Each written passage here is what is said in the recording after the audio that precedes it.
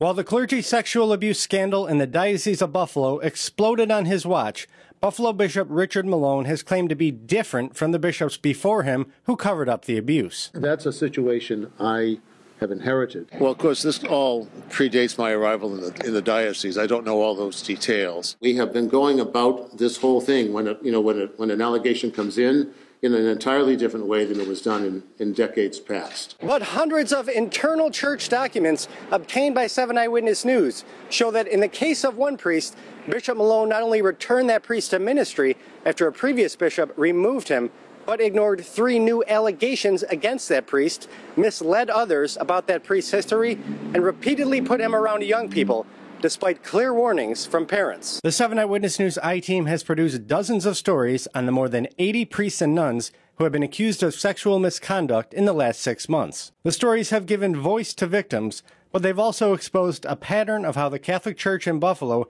treats allegations of sexual abuse. In 2011, Father Art Smith caused a controversy at St. Mary of the Lake School in Hamburg when he sent a Facebook message using the words "love you" to an 8th grade boy. The boy's mother, along with St. Mary's principal Christine Hyder, took their concerns to the diocese, saying in an internal memo that Smith was known by students as the Creeper and showed signs of grooming and stalking the young boy. Hyder, the principal, wanted him gone from the school and met with Auxiliary Bishop Edward Grosch, who today plays a key role in the church's response to the abuse crisis.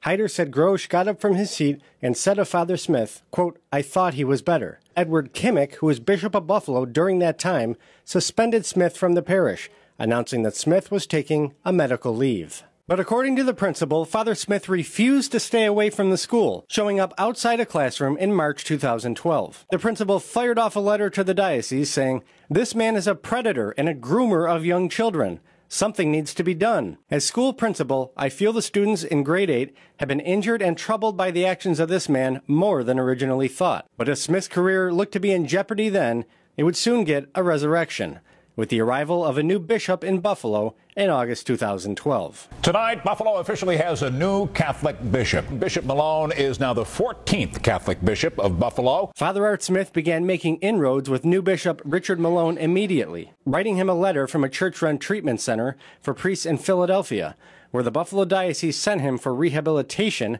after the incident with the 8th grade boy.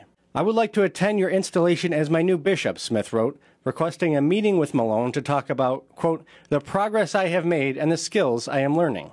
Later, in a diocesan communication obtained by the I-Team, Smith described the Facebook contact with the student as, quote, "inappropriate," but said he honestly believed it to be innocent and friendly. Diocesan attorney Terry Connors wrote that, quote, "Father Art is minimizing the Facebook incident." But in November 2012, Bishop Malone returned Smith to ministry and what he would describe as a, quote, "lower profile position as chaplain of Brothers of Mercy nursing home in Clarence. Smith wrote to Bishop Malone a month later saying, "Thank you kindly for redeeming me and giving some life back to me." In 2013, Smith heard confessions at the diocese's annual Catholic Youth Conference at the Adams Mark Hotel, which left Hyder, the principal at St. Mary's, incredulous. In 2 letters to Bishop Malone, she wrote, "If a teacher would have been grooming children and had inappropriate relations with a minor, they would have been fired and lost their license to teach. Yet a priest that has a history of inappropriate contact with the youth was among the youth ministering the sacrament of reconciliation." Malone wrote back to her and stressed that he assigned Smith to Brothers of Mercy because it was a, quote, "lower profile position in the diocese, and because the incident with the 8th grader was not technically a violation of the American bishop's zero-tolerance policy adopted in 2002.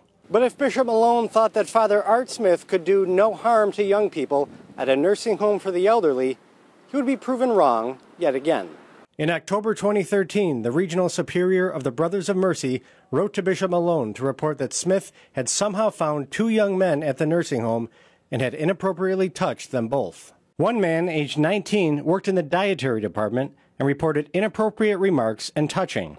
The other, a 25-year-old seminarian, reported inappropriate touching in the sacristy after Mass. "We were willing to take a chance with Father Art," the superior of the Brothers of Mercy wrote to Bishop Malone, "but due to his inappropriate conduct with employees, we must terminate Father Smith's work on our campus." At that point, the bishop pushed Smith to go back to the treatment center in Philadelphia, but records show he initially refused. "Just get rid of me," Smith wrote to the bishop in an email obtained by the I-Team. "Destroy me. I will not subject myself to that torture again."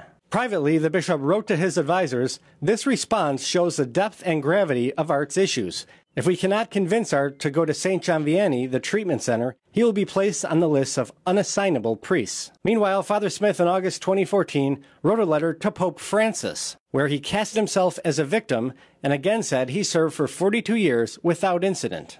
"My canon lawyer says that there is absolutely no foundation for the way the Church has treated me," he wrote to the Holy Father. Later, in an email to one of Malone's aides, he mentioned that he has retained both civil and canon lawyers, and wrote, "They know I was done a severe injustice." Documents show Bishop Malone asked Smith to honor their gentleman's agreement that he not wear clerical garb, offer sacraments, or say Mass publicly. When the sexual abuse crisis exploded in Buffalo earlier this year, Malone said the protocol on abusive priests was clear. And sometimes in the past, and we know this is a mistake now, the verdict would be they can return to ministry.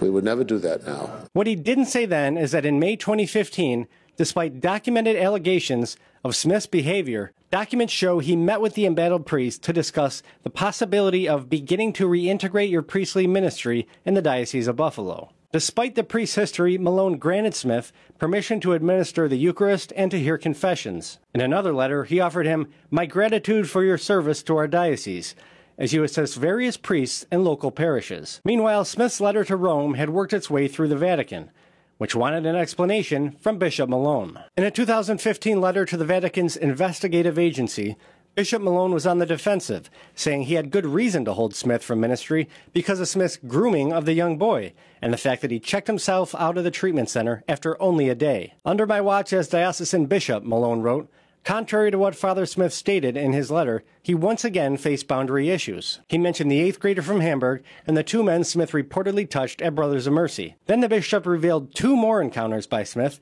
that were never made public. A 2004 incident at a city parish where Father Art seemed to groom a seminarian to get his affection. And a 2013 incident at Millard Fillmore Suburban Hospital, in which a 30-year-old male patient complained that Smith was caressing his forearm. Of the 2004 incident, the bishop wrote, "One night the seminarian recounted an incident where Father Art came to his room, came into his bed, and began to touch his genitalia. Then, after telling the Vatican why Father Smith appeared to be so dangerous, Bishop Malone inexplicably ended the letter by saying, 'On the basis of his cooperation in regard to regular counseling, I have granted Father Smith faculties to function as a priest in the Diocese of Buffalo.'" Despite what he said to the Vatican about Smith's long history, just 2 months earlier, Bishop Malone wrote Smith a glowing letter of recommendation to the Apostleship of the Sea cruise service, endorsing Smith to be a chaplain aboard a cruise. The bishop made no mention of Smith's history in writing, quote, "He is a person of good moral character and reputation. I know nothing which would in any way limit or disqualify him from this ministry. I am unaware of anything in his background which would render him unsuitable to work with minor children." Bishop Malone then wrote the same letter of recommendation the following year. Last year, after 5 years of tumult that included 3 new allegations of sexual misconduct, Bishop Malone granted Father Art Smith his wish of returning to a parish. Diocesan records show the bishop assigned Smith to Blessed Mother Teresa Parish in Depew, where he lives to this day, even after being suspended last month, when yet another allegation of sexual misconduct was reported to the diocese and substantiated. We've learned that officials on a cruise ship this summer arranged for Father Smith to be removed from that ship when they read our news stories about Smith's recent suspension. But back home in the Diocese of Buffalo, Smith's bedroom is located next door to an old Catholic elementary school, which now houses a preschool. It's directly across the street from the Depew Lancaster Boys and Girls Club.